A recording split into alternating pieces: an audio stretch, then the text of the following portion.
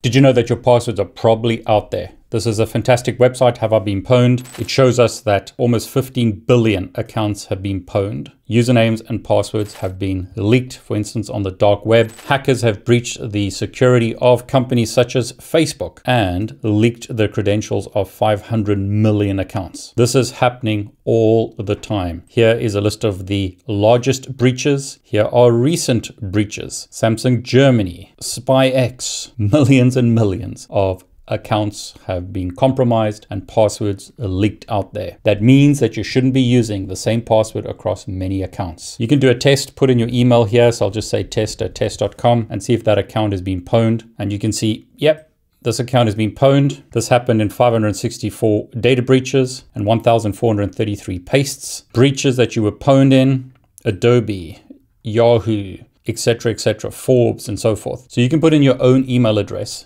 into Have I Been Pwned and see if your passwords have been compromised. A lot of people pay for companies to tell them that their passwords have been compromised, and those companies often use the data that's stored in Have I Been Pwned. Troy Hunt, the creator of this website, is very well known in the cybersecurity space. He is well respected, has created this website to help make the world a better place. He recommends that you use 1Password as an example to generate secure, unique passwords for every account. I'm not sponsored by 1Password, but as you can see, Troy, very respected individual, recommends that you use 1Password, create individual passwords for every website so that if a password does get compromised, it doesn't affect other websites as well. Hackers will use this kind of data to see if you're using the same password across multiple websites. And if you are, they can access not just one account, but many accounts that you have. So best practice is use a password for every website. Use a password manager like 1Password to help you do that. Don't use the same password across multiple websites.